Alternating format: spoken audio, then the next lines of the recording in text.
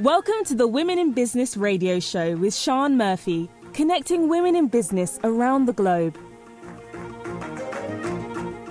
Hello and welcome into the Women in Business radio show studio. I'm so excited to welcome back my co-host Laura Lawrence from ages and ages ago. Welcome back into the studio. It is so nice to be here. In fact, I was just checking. It has been 3 years since I was last in the studio. You're joking. I know. Well, the main thing I've noticed is that I actually have to wear my glasses now. I'm looking at all the paperwork for our show today, which didn't happen 3 years ago. But apart from that, I don't think much has changed. I just remember everything as it was. Yeah, stuff just comes back, doesn't it? Straight away. It's almost like you haven't been away. And we're going to be welcoming Laura back into the studio. Every now and then, Laura's going to be visiting as a co-host. Yeah, I can't. And I think you're back into the studio on the 30th of March, aren't you? That's right. Yes. It's, So, who have we got? Our guest today is Karen Barrett. She is the CEO and founder of Unbiased, and we are going to be talking about, all sorts of things finance. We're going to be talking to Karen about money for women in business, money for women, dispelling some of the myths around that, but also talking to Karen about setting up her business. And let's have a look. So, Karen is the founder and CEO of unbiased.co.uk, the leading platform connecting people to professional financial advisors, mortgage advisors, accountants, financial advisors, coaches and products. She is the Great British Businesswoman of the Year finalist for 2021. She's the Scale Up Entrepreneur of the Year finalist for 2021 as well, and 19th place in the JP Morgan Private Bank Top 200 Female Powered Businesses. Wow. That's not bad going, is it? Okay, so by the time she leaves here, nothing left of her. Brain and empty husk. So welcome, Karen. Hopefully we have Karen on in the air with us. Can you hear me, Karen? Yes, I'm here. It's great to be on the show. Hello. Brilliant. Welcome to the studio, Karen. Thank you so much for connecting with us today. So we haven't actually gone through and sort of come up with a firm topic of what we're going to be discussing, mainly because there's so much that you have done, so much experience that you've brought both to your own business, but also to help support women in finance, that it was difficult to sort of narrow something down, to be honest. So if you're happy, we are just going to get going and see what happens and see what comes out. Yeah, that's good for me. Fire away. Oh, brilliant. And I see on Instagram, your Instagram profile, I absolutely love it, is a lady doing it all. Yes, that is. And my family take the mick out of me. They're like, lady doing nothing, if only they knew. I'm impressed at my intro. I sound, definitely more exciting than I currently feel on a day-to-day basis. But it's always good to look back and sort of celebrate your successes, which I think many people running their own businesses or even just, working hard in their jobs sometimes don't do enough. Look back and go, oh my gosh, I've come so far. I've done X, Y, and Z. So it's nice to take that moment and listen to you reading the intro of me. Well, I'm going to read a little bit more in a moment. I'm going to read some of your mission, but I just wanted to come back onto something that you said, which was that sounds an awful lot more excited than I feel sort of every day. And I think there are so many of us that are like that, aren't they? We sort of put these things together as women very often, and we write these things, and then when you look at it and you put that together with what you may do every day or how you feel, or when you're in your family environment or whatever it is, in your real life, if you like, that sometimes the two don't match up, do they? And I think, is that a little bit of imposter syndrome, maybe, I wonder? Yeah, I don't know. I think for me, it's very much, I'm just very future focused, and there's always more to do and the next hurdle and barrier to get through. I definitely think that having grown the business, that's part of our culture now, to celebrate success, because actually that's motivating. So you want to do more of that feeling, that good thing, that I've achieved. So, gosh, way back when I started Unbiased, I definitely think there was a little bit of imposter syndrome. So I was relying quite heavily on Google. What does a CEO do? How do I do this? How do I create the board? And what does a non-exec, what's their role? But clearly, as you're in the role and you're doing something again and again, you get used to it. So, Well, your business mission is, it says, Unbiased is on a mission to empower everyone to make confident financial decisions and has developed the UK's most powerful search tools for connecting consumers with the widest available choice of advisors and financial products to date. And I'm bowing down to you now as I read this next bit out. To date, the site has helped over 20 million people make smarter and more confident financial decisions. Yeah, that's right. Well, wow. I think, look, yes, the thing is that there's a real need, right, for financial advice. It's not something that everyone feels is almost relevant to them. I think there's a myth that, you know, you have to be really wealthy and live in a big mansion, some sort of Downton Abbey-esque manor house or whatever it is for financial advice to be relevant to you. And at Unbiased, we want to help people understand that planning their finances will make them feel more confident. And I think really our site wants to empower everyone to make confident financial decisions, whatever it is they're trying to do. The problem in the UK is that we've got, you know, an aging demographic. We've got lots of baby boomers with wealth from property price increases and great pension plans. And that group of people is growing. We've got people trying to get on the housing ladder, and that's more and more difficult, as I'm sure your listeners will understand. And then you've got things like cost of living crisis that, you know, are really hurting everyone's pockets. And how can you continue to invest sort of longer term and pay your mortgage, etc., and just manage your money? And I think Unbiased is really well situated to help lots of those people, because the financial advisors that we connect them with, they see this stuff day in, day out. They're qualified and they're regulated. So really, Unbiased in its first instance was about connecting people with experts who were trusted and could actually sort of hold your hand and take you through the process.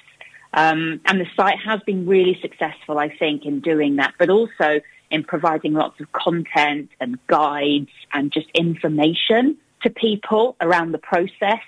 So lots of people worry about what is it going to cost, how much money do they actually have to have for it to be relevant to them. And so we cover all that information and those questions, and we even do things like provide questions. If you're going to see a financial advisor, here's a list of 5 things to get the conversation going and just really make people feel a little bit more at ease. It's like anything you haven't done before. You've always got that little bit of trepidation. Yeah. And then the site's sort of growing a bit in terms of we want to come up with other solutions. So that's where the coaching or the you choose your own product on the site. We know that not everyone wants financial advice for everything or at all times. So we're just looking really to help people get involved with managing their money and feel more in control of it rather than their money ruling their lives. So, Karen, it's great to have helped so many people. Have you noticed, sort of an upturn in people sort of seeking help from you over the last couple of years, particularly, as you mentioned, we've got the cost of living crisis and people's lives have been impacted in such ways that it has changed? So there's been a trend ever since I set up the business, really, for more people to seek financial advice. And I think there's a couple of things driving that. One, as I said, that the mortgage market's difficult. It's more difficult to get a mortgage and to pass those affordability checks. Of course, there was COVID. So people, we went very quiet for a bit, and then people came back to us in a rush almost going, well, life doesn't stop, and I've still got these big financial decisions to make. And it's interesting because we help people with decisions that really impact their families and their loved ones.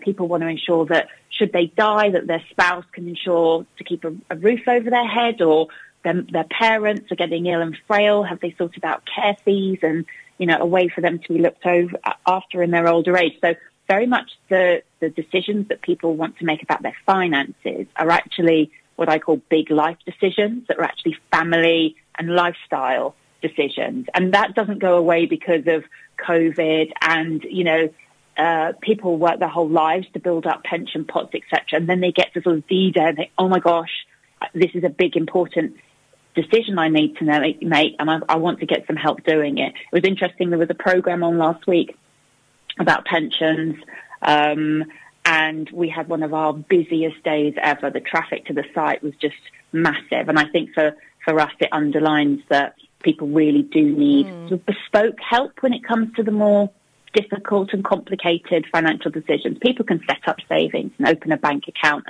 and do those things with either information from the web or, from friends and family. But when it gets to the more difficult stuff, they want help, they want an advisor. And we are definitely, to answer your question, seeing increased numbers of people doing that year after year. Karen, what I want to do, I want to get a little bit of your story, a little bit of your background, so that we can share with listeners how you started out, how you got to where you are now. So can you tell us that? Okay, so I first got a job out of university that was in financial services. I had been temping actually for Camelot, the lottery people, and I had visions of, doing something exciting in marketing for them, but they wouldn't have me. So here was I applying for jobs, and I took a job at a mortgage provider that was actually in the process of closing down on a 1-year contract just because it paid more than the job I was currently in. But I got there, and the business was probably about 200 people large, which is smallish. And I really enjoyed my time there. And actually, they were a really innovative mortgage lender. And during the time there, their fortunes changed. And actually, they stopped winding the business down and started selling again because the products that they had were actually flying off the shelves. And I think that was really, my first taste of a smaller organisation that gets stuff done and that people have autonomy to make decisions. And very critically, the internet was just a thing then, sort of 1999. And I was one of those people that plugged a computer into the internet for the first time because I worked in marketing and getting content onto a site. And for me, this was really interesting. This was, here's a new way of doing things, of getting information to people. And I remember in my lunchtime, I would get people coming up because I had one of the computers. Not every computer had access to the internet, and helping people book holidays via teletext website. And it was just, I'm starting to see. Do you remember teletext holidays? You had to put the numbers in. It was laborious. Your TV would take forever to look at these ads. God. I think I've even booked one. Have you booked one of them? Yes, years and years, yes. I had a friend who actually worked for the teletext holidays side of things, so I feel like I'm in a time warp. It's I know, I'm sorry everyone, we're really old, we're showing our age. Well, no, I think it's quite important. I think it's really interesting sometimes to sort of get reminded and jolted back to how you did things. Yes, to how these things started. Because now, I don't know about you, but I open up a little MacBook, and if what I want hasn't sprung into life, exactly, I've done something in about 2 seconds less. Actually, I'm starting to bash on the keys, and I'm starting to get cross. And I remember the teletext sort of, it used to load like a little, is it like a ticker tape maybe? Just chunk, chunk, chunk, chunk, coming out bit by bit, yes. Yeah, it was quite difficult. But, when did they go? I can't remember when actually they went out of business in the internet, Can't remember. Probably in the early 2000s sometime. Yeah. But it was at that point a different way of getting information out to large numbers of people, and that was of interest to me. But to move on, I moved on to Abbey National at the time to manage some of their retail savings and investments. I stayed there, I think, about 2 years. I learned it wasn't for me in a large organisation. I found there was a lot of red tape. It sort of felt like I was back at school, that you'd do a paper or have an idea and it would go up to different layers of people to almost get marked and come back down. So that was a great experience in helping me understand what worked for me and what didn't. You've taken me back to the whole corporate thing where I spent marketing in the corporate. And by the time a document did get back to you after everyone had put their sort of two bit into it, it was out of date, and you had to then go and rewrite it and start again, and it was just like so frustrating. Isn't that the truth? And the other thing I found was that things took so long. It could be 6 months, and then you'd forget about it, and maybe a few months later it would come in from someone else, almost as someone else's idea, and it would just be exasperating for me. I wanted to have an impact, and I wanted to have an idea and make it work for them. I really wanted to work hard, and it's quite interesting now when I look at who works for Unbiased. I can see a group of people with the same attitude. They want to get things done. There's a real passion and immediacy and motivation. that wasn't there in my experience anyway of the corporate world. So it was a great experience. You know, I had some great colleagues there and made some great friends, and also reaffirmed to me I was still interested in technology and I was still interested in finance. I thought it was a really interesting sector to work in. I then went and looked purposely for a small business to join, and I joined a business that promoted IFAs, called, funnily enough, IFA Promotion, and it was almost like the precursor to Unbiased, but it was very sort of, again, traditional in terms of ads in papers, not emails, door drops and mailings out to people, very much around getting people to understand why an independent financial advisor might lead them to better outcomes, and that they should call and have a chat, but no focus whatsoever on data and understanding, you know, journeys and different needs of people, and really understanding through data what people wanted and how you could then answer that need. So as I worked there for, I think, about 9 years, I climbed my way through the ranks, marketing manager, marketing director, and pretty much was running the whole marketing side of things. I had my second child, and he was born with a critical heart condition, which clearly was a big surprise. It hadn't been diagnosed before his birth. I've got 3 children now, but this was my second. And he was just difficult for a month. And anyway, he ended up being taken to hospital and going through 2 open heart surgeries. And I had an extended stay in hospital. And during this time, I suppose I was like a doctor who smokes and drinks, in that I'd worked in finances and, you know, knew about wills and life insurance and payment protection and all the rest of it, but hadn't really taken my own advice for a long time. So at that point in my life, I was thinking, oh my gosh, you know, we had 2 earners in our household and our finances depended on that. What if I couldn't go back to work because I was caring for my son? How long was this going to last? Was this a temporary measure or longer term? And I was looking for advice at that point, and my friends and family didn't have advisors that gave the type of advice that I needed. So it was at that point that the idea for Unbiased was born. And luckily my son recovered. He's now 14.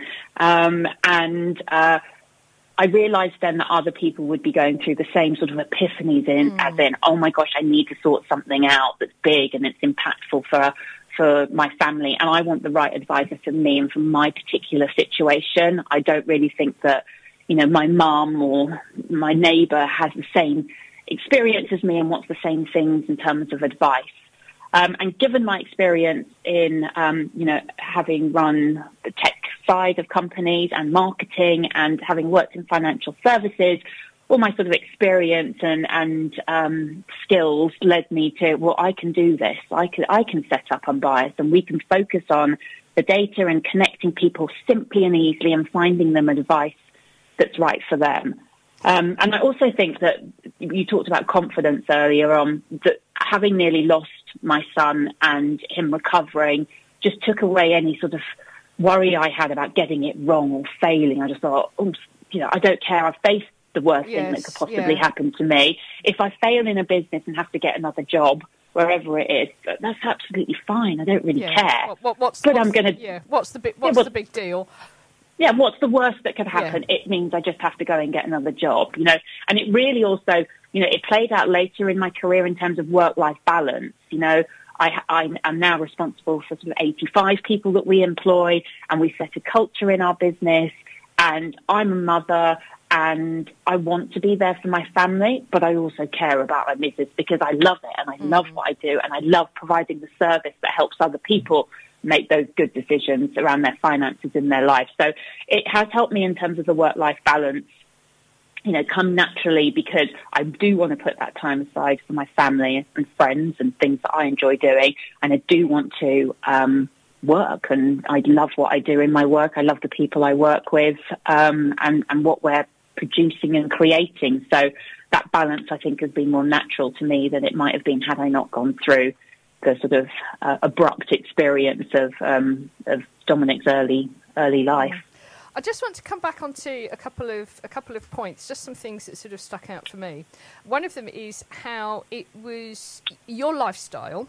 So it was the fact that you wanted to build resilience in to the way that you were as a working mum and running a business that sort of drove you forward into your business, and how that's also seems to me to be the connection for your client, for the clients of Unbiased, which is you're providing something that fits in with their lifestyle, and you've joined the financial advice side of it really very much to what's going on in people's lives, which when you say it like that now, it actually seems quite obvious.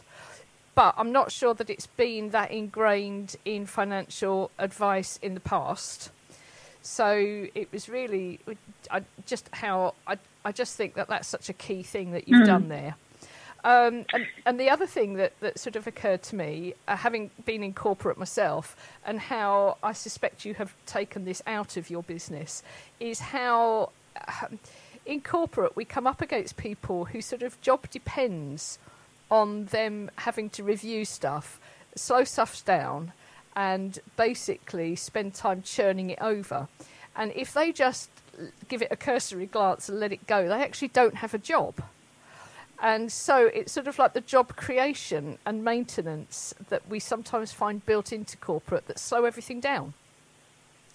Yeah, absolutely. And if that's something that you consciously stripped out. Yeah, okay. So starting with your sort of first comment or question around, financial lives being important.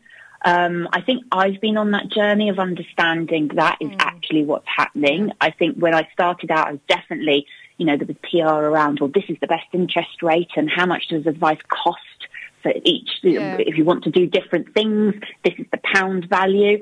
And over time, I've just thought, you know what, this isn't what matters to people. And having been through that experience myself, what mattered to me was that I could keep paying a mortgage and keep a roof over our heads, and that we would flourish as a family and, be able to go on a holiday maybe and feed our kids, etc. And that it made me think to the future around, okay, well, have I got life assurance? And if I was to pass away, have we got wills and have we set out the future for our family? And I knew and felt very personally that this was my life I was managing. It wasn't about the rate I'm getting on my pension or an investment account, etc., or how much I had in a savings account. Now, that is important, right? That makes up some of the narrative around things. You don't want to be paying more tax, or you don't want to get a rubbish savings rate if you've got money in the bank, etc. But that's not what it's about. It's about feeling confident that you've made the right decisions. It's feeling that you've done the right thing and you've got your ducks in a row should the worst happen, so that you can get on with the rest of your life. Which is a really good lesson, isn't it, for anybody in business? Because the interest rates and all of that sort of thing is really quite granular, isn't it? And I think it's very often where we default to as a business person. We focus on the real detail of what we're doing. Yeah. When I think what you're saying is actually, of course that matters. You need to make the right decision. But what really, really matters, what people are really concerned about, we need to chunk it up. And we need to chunk it up into how does this actually change their life, and basically sort of go upwards and be more strategic when we're talking to people and thinking about what they want. Yeah, absolutely. I think that that's why financial advisors are really helpful, actually, because they can cut through.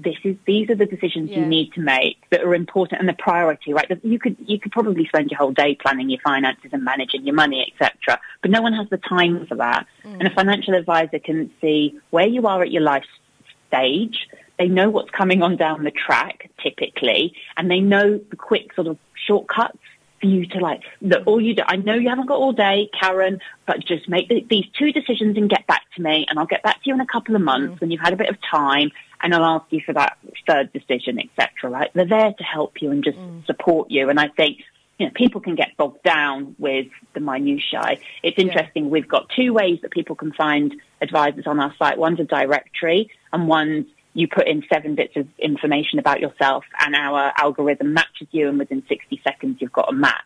Now, the large proportion of people that come to our site go through that second way, because you don't want to how are you going to choose between advisor A and B and C? You don't have the information, yet Some people want to go on the directory, and I know what it's like. Even if I'm booking something fun like a holiday, you go on the holiday website and you put in your little where do you want to go and what's the dates, and you use the little counter on the left-hand side.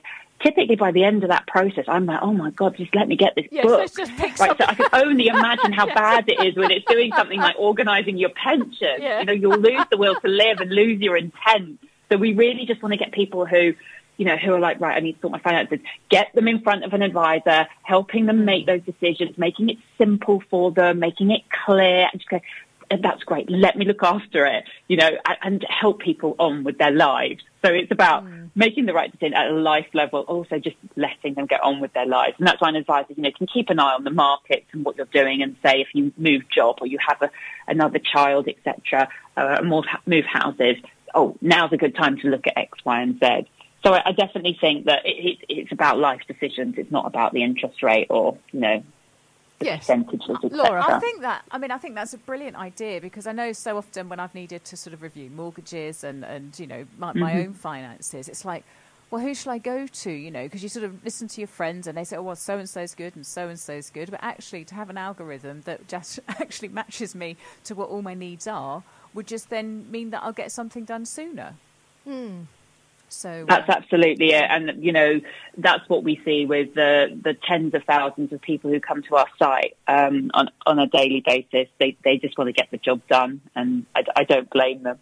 Yeah. And then moving on to your second comment about corporate, it wasn't so much that I've actively looked to remove that from my business. I think it's the fact that when you're small, and when I set up the business, we had 7 people, within a few months, which was tiny. You cannot hide. You know what everyone's doing, and everyone's doing a job and a half because you haven't got enough people. And even at the size that we're at now, 85 people, I feel like a sort of headmistress. I know all their names. I know what they do.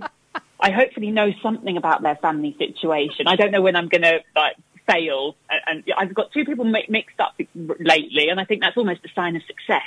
As in, gosh, we've got such a big team now. I can't remember them all. I know, I can't remember. Hey, we're doing great. I can't remember who we're employing. But no, I do like to know all their names and something about them. But what we specifically do know is they have a unique function, and we couldn't do without that person. Yeah. And it's like many little cogs in a machine, of which I am just one small cog. I can, I might be CEO and founder, but I certainly cannot run the business and do all the things we do without all of the people. And I absolutely can have a conversation with every individual about what they're working on and what they're doing. And I think when you get to the corporate level, particularly as a large, thousands of people and different functions and teams and verticals and however the structure is, of course things are going to get lost, and people, the paper shufflers or the people whose job is to turn stuff over, they're going to get overlooked. And I feel sort of sad for them, because you get one life, you want to make it as happy as possible. If you're going to have to work, do something you love if you can. I understand certainly situations where people don't have that luxury, but if you can choose, make it something that you do love, because it's such a big part of your life, and hopefully you're going to excel in your career and have some pride in it and want to grow and learn. And I definitely think that's a culture that we've tried to make it Unbiased, in terms of understanding who are we as a business and what people fit. And so it's interesting in interviews, the CV doesn't matter so much anymore. Is this person passionate? Do they care? Do we get on? Are they going to fit in as much as for us as for them, or for them as for us? So I definitely, that corporate thing's very mindful when I'm hiring. If someone's been, boy and man in a corporate, they're possibly not for us unless they've had a some sort of epiphany or something. Yeah, epiphany of I want to do stuff differently. But also I think it's interesting, we're very diverse. So the business, when I set it up, was just diverse because of the original hiring criteria I had and the skill set I got in. And then I think those people hired almost in their likeness. So I'm really proud that C-suite is 50% female. And of course, diversity is not just about gender. It's lots of different things. And I look across the business and I love the fact that we are so diverse, because I think it really does help us reflect our customers needs and what they might be thinking of. Sorry, it's quite difficult. I say we've got Karen. Karen is on the phone, which means it's quite difficult. We can't see each other, so sometimes the conversations we cross over each other. But I'm sure it's all forgiven. What I wanted to do was you've mentioned a few times about how you started off and you had 7 people and now you've got 85. And the book that you recommended, one of the books that has most influenced you would give as a gift, is Scaling Up by Verne Harnish. And you're saying it opened your eyes to ways of growing faster. And I wonder, can you just take us through your growth journey from when you started up, just perhaps the key points as to where you are now and how you got there? Yeah, absolutely. So the growth of the business was pretty low, I would say, probably for the first 5 years. We were sort of ticking over. We probably employed another 1 or 2 people up to about sort of 2015, partly because I was growing my family at the time, and partly because something hadn't sparked in me in terms of that this sort of mega growth almost was possible. And actually the service that we were providing was actually really good. Now, I first clocked this when, we had lots of referrers, so people with links back to our site from their site, and they were great brands. Currently we've got people like product providers like Royal London or Standard Life and Legal & General, and they were sending people through to us. We're on the .gov site, where if people are checking their pension contributions or need to do anything, people are sending them to Unbiased. And at the time I was like, oh, look at all these people, whether it's Which or Good Housekeeping or Red Magazine, and they were saying, if you need a financial advisor, go to Unbiased. And I think that was because I had set out to have the biggest number of financial advisors who were regulated on our website, which gave consumers the biggest choice and the best match, back to what I was talking about earlier, the best match for their needs. And I've been working really hard on creating what I saw as a good business. And I didn't exactly know what a good business was, but it was a number of things. It was having a good brand, it was having employees who were happy, it was having customers who were happy, and it was providing a service to people that was actually of need. And it was almost like I got to a point, I had my 3rd child, and I got to about 2015, I looked around and thought, wow, we're really getting connections from some great brands here, and we're getting more customers, and almost the sort of the snowball effect of our growth had been small, but we were getting bigger, and there was almost a tipping point. So around 2015, we had outsourced our sort of web build and data to an external company, and at that point I thought, no, we need to take this all in-house rather than outsourcing it so we can have more control of it. So within the years of about 2015 to 2017, what we did was, I call it re-platforming the business, but we took all our data and services and put them onto a web environment that we owned and that we managed. So I was hiring tech people at that time. And of course, you always have to balance this with how much money am I making? How much does it cost me to get a new person in? And when am I going to see an uplift in revenue? So the smaller you are, it is difficult to grow fast, but you've got to plan it and keep your eye on the fact that every part of extra revenue you make, you're going to invest that back in the business into growing some more. In around sort of so we did that successfully, and took all our tech and data in-house effectively, which meant that we were hiring more people on our own payroll. And then from about 2017, 2018, my eyes were open to the funding landscape and the fact that you could get investment from external companies that was pretty significant to help bolster your growth. So I went out and hired in someone who knew about how to get those deals happening and had the right contacts, and also could support us financially in providing the right information and forecasts for our business. So what metrics were we delivering in terms of sort of revenues and margins, and what did we need to look like, and what was the future going to look like? And I also hired in a CTO, or Chief Technology Officer, because we had really moved into the realms of being a subscription business, which we called SaaS. And we were B2B, so it's software as a service, and we were B2B, and it needed sort of new tech to support that, because some of the services we offer are very self-serve and on the website. And in 2019, we were successful. At the very end of 2019, we raised just over 5 million. And we were very excited about this. This was going to revolutionise the amount of people that we could show the service to and grow our customer numbers and users of the service. And then, of course, COVID struck 2 months after that, so in March, after we'd raised the funds. But it was great during that time, one, to have the funds in the bank because we had a very strong idea about what work we needed to do. So we didn't furlough anyone. I think we hired 35 people during the next 12 months, and they all worked hard on the product and the products that we offer. And we came out with a new suite of products to help people manage during COVID. It was great, and I felt very fortunate, actually, that the business I'd created was online, no stores that people couldn't visit, stock, none of those issues that lots of businesses had. We were very much able to continue and shop was open. Because it's a website, it's 24/7. So it means, if you have a night shift and you want to find an advisor at 7 in the morning when you knock off, for example, you can do that. Advisors can accept consumer inquiries at any time of the day.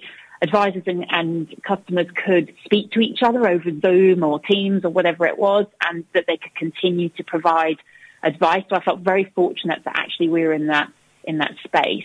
Another thing that was highlighted to me during that point was because we have subscription revenues, we could plan with some certainty our future, whereas I know that for some businesses, revenue sort of either stopped or went really high and then stopped. It was just a very unpredictable time. We typically have seasonal trends where people look for advice between the beginning of January when they come out with their New Year's resolutions and the end of the tax year at the beginning of April. That's our busy period. And then we flatline for the rest. And it just went crazy. There was the stamp duty. The housing market is shut. And then there was the stamp duty holiday. So it was all stop and then it was start again. And then we had people with pensions. They came back in the summer, whereas they hadn't been looking for an advisor in the beginning of the year.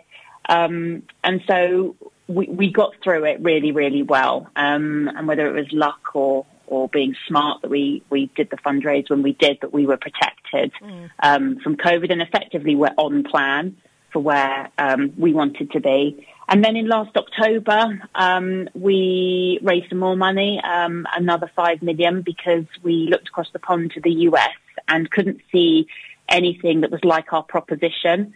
So that anyone that used sort of data and the algorithm that we have in the same way, and also the way we connect consumers to advisors, but then also help those advisors onboard and convert those clients into customers of their own. There was no we have tools on our platform for advisors who use us, like pipeline conversion tools or APIs to take the data that the customer has put in and put into their own CRM system. So engagement tools, effectively.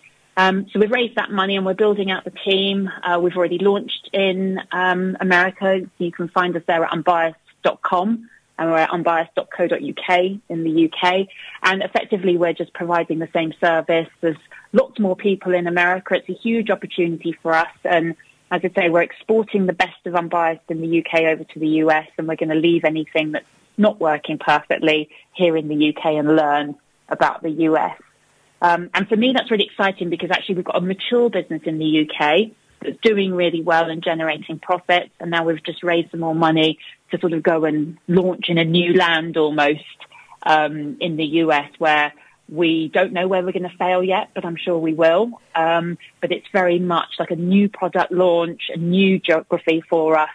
And that's exciting as well. I want to take, you mentioned the word failure, and I want to sort of bring you back on that and talk a little bit more about you as a person and a businesswoman, if that's okay. Because people love to hear about how it works, I think, on a personal level. So failure. A lot of people don't like the word failure. I actually quite like the word failure. I think it's something we need to acknowledge. Doesn't mean we can't learn just because we failed. Anyway, one of the things that you said about something that hadn't worked out well for you was a product idea launched at the wrong time or to the wrong set of people. And that your advice for that was to go back to your customer. We only have a few minutes left, but if you could just give us a little bit of just a little bit of a flavour about sort of perhaps a little bit about what went wrong, and how you put it right. Yes, so it was some years ago. Look, there's been lots of failures. Yeah, I've got a whole list of them. I love to hear about people's failures, because I have a huge list of them as well, and our listeners love to hear about what's gone wrong, because it's like, yes, okay, that, I tell you what, that was an utter disaster, but guess what? I'm still here.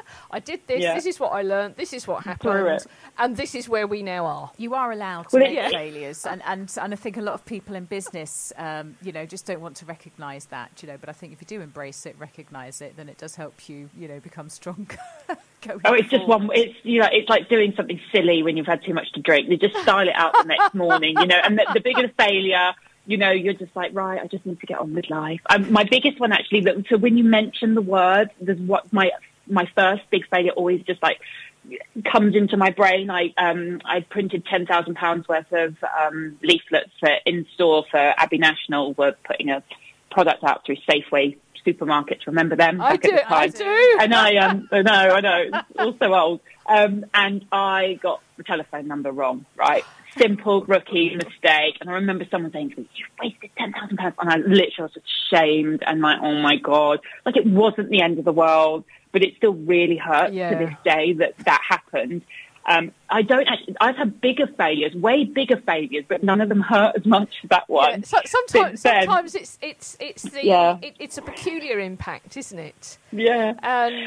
Back to the product one, though, that you asked me about. So we tweaked the product, and it was something around how when an inquiry is generated, we allow the advisor to either accept or reject it. Because we want them to really want that customer, because then they give them a great service, and they're much more incentivized to take them on as a client. And something has happened where no one was involving this, and nothing was sort of getting accepted or rejected in the way that we thought it should be. And if an advisor rejected the inquiry, it just meant that it moved on sooner to the next best match. And it was a good thing, but no one liked this reject button. Anyway, we did go back to the customers and said, why are you not using this? And it was new. They didn't know. The right people weren't looking at it. And it actually did take us, we sent out some newsletters. We got our account managers on the phones and started talking to some of our bigger customers. We did more around the education piece. So we knew it, and we forgot that we know what's going on, and that actually we've got a whole swathe of customers here who we need to bring along for the journey. That was our failure, really. Lucky to say, about 3 or 4 months after we launched it and it failed, and we spoke to the customers, and we did do some tweaks in the on the platform around how it was badged up and colours and just simple UX type things. But we'd also done this piece of education around, this is how you use it, this is the benefit, please use it because it actually helps the customers who we all want to come in and engage with their finances to find their way to the right advisor. So there was a 4-month sort of nail-biting wait to see the usage increase, and then the platform start coming back as it should have. These days we have much quicker A/B tests, so we wouldn't launch things, as untested. And I also think as we've become more professional as a business, we have the luxury now of more testing. Back in the day when you're a bit scrappy, you're like, are we doing this or are we not? It's almost like pressing a big red button. We're going to do it, and then we're going to watch and wait and see. So, luckily we don't do that so much. So the bigger the business, of course, the more careful you need to be almost to not go backwards on anything. It's always about going forward, but you forget sometimes, you can lose a customer or you can get something wrong, and it can be to the detriment. And it has a huge impact because of the volume of space that it takes up in your business. What I want to do now, Karen, if it's okay, is we've spoken a little bit about failure. I now want to talk about your superpower. What's your superpower? Oh my gosh. This is an interesting one.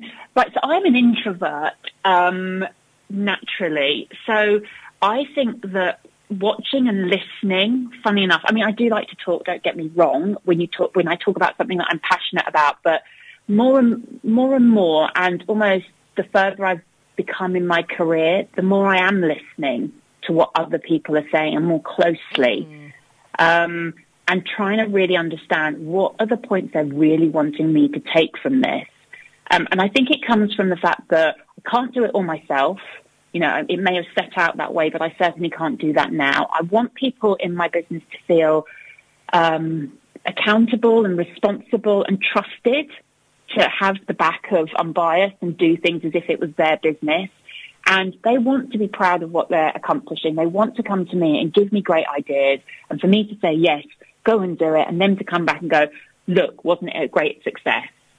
So I think that listening to people and also managing people, you know, understanding how I can motivate and provide a vision for Unbiased that brings all of the people we employ and that we talk to and our customers on that journey. You know, I have a vision that is a better world for people who are making financial decisions, and I want them on that journey with me and behind me and helping us achieve that. So, sorry, it's two answers to your one question, two superpowers, but try and listen closely and understand what motivates people to get them behind you and work well with you and for you. So if we put that all together, would that be your superpower is leadership? Oh, maybe it is. Maybe it is. It's something I certainly enjoy.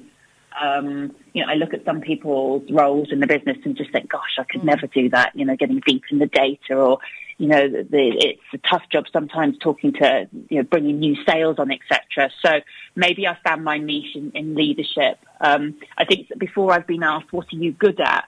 And I'm not particularly good at any one thing. And I think that actually for leadership, that's great. You know, you might have to do some numbers and budgeting. You might have to do some creative. Then you've got to do some PR, or, you know, it's a whole mix. And actually that suits me. I like dipping into different things and, you know, not being a master of any, but generally of a good competency at a lot of things. So just a couple of quick questions before we finish up. What is your top tip for being in business? Oh, top tips. So confidence would be one, in terms of you have a unique set of experiences and opinions and views. Own that and understand that that's what makes you unique, and people want unique people with that. So particularly, you know, to the women who, you know, you mentioned imposter syndrome or don't feel confident, you know, own that. You're unique, and that's important, and people want that. It's something that actively employers or even, you know, employers need and entrepreneurs need to be. So that would be one tip. Also, you know, I think it's great as a woman. I've been able to get cut through, I think, or stand out because I've been different in our field. There's a lot of men in financial services and in technology. And I found it really easy to get my opinions heard. It's given me a platform. So I think that networking, particularly with other women who have been through that, and finding yourself a mentor for someone who's where you want to be, and simply ask. I know lots of people who are really happy to, you know, pay it forward, as it's called. You know, if they've got a time resource issue, they can't give you everything. They'll point you to the right sort of resources or books, or they'll give you a leg up, and it's very supportive environment, I find, you know, women in finance and women in business generally. So it would be have the confidence, have the courage of your conviction, and also network, support others, and ask for help when you need it. And one final question before we go. What do you know now that you wish you'd have known when you started out? Oh, well, I'm not big on regrets. You know, we all go through what we go through for a reason. But I think if I had understood access to funds earlier and how that works, I definitely would have raised money and grown faster earlier. So that would be my answer there. Karen Barrett, CEO, founder of Unbiased, thank you so much. Thank you so much for sharing your journey. Thank you so much for sharing about your business. Just one final thing. I just want to make sure that people know how that they can connect with you in both the UK and the USA, because half of our listeners are in the States. Can you just give out your website details again so that they can get hold of you? So in the UK, to find a financial advisor, it's unbiased.co.uk. And of course, there's lots of content and tools, so please do have a look. And in the US, it's unbiased.com. Thank you so much. It's been lovely having you on the show. I hope that we're going to be able to get you back at another point, and hopefully in the studio. It's been a super, super interview. Thank you so much. I'm going to say goodbye from me. Goodbye from Laura. Goodbye. Thank you, Laura. Thank you, Sian. I've had a great time. Thank you so much. We will see Bye-bye. you. We will see you soon. You take care. Thank you. Bye.